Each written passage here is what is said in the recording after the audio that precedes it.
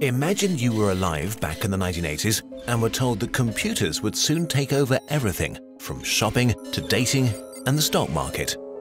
That billions of people would be connected via a kind of web.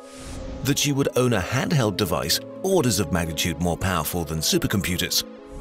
It would seem absurd, but then all of it happened. Science fiction became our reality and we don't even think about it. We're at a similar point today with genetic engineering. So let's talk about it. Where it came from, what we're doing right now, and about a recent breakthrough that will change how we live and what we perceive as normal forever.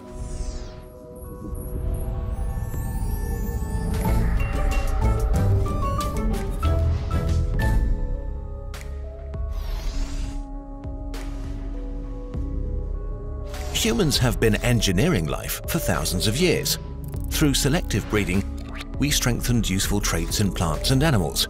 We became very good at this, but never truly understood how it works, until we discovered the code of life, deoxyribonucleic acid, DNA, a complex molecule that guides the growth, development, function, and reproduction of everything alive. Information is encoded in the structure of the molecule. 4 nucleotides are paired and make up a code that carries instructions. Change the instructions and you change the being carrying it. Instructions.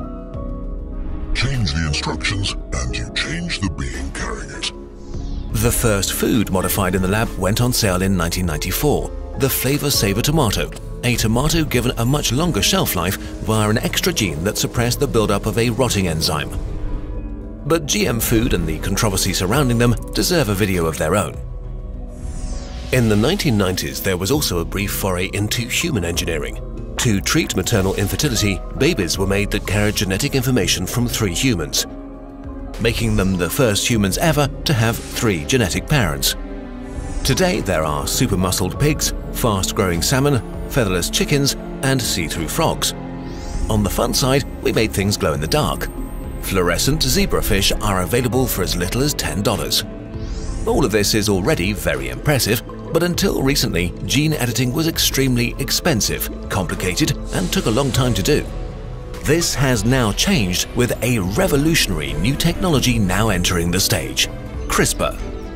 Overnight, the costs of engineering have shrunk by 99%. Instead of a year, it takes a few weeks to conduct experiments, and basically everybody with a lab can do it. It's hard to get across how big a technical revolution CRISPR is. It literally has the potential to change humanity forever. It literally has the potential to change humanity forever.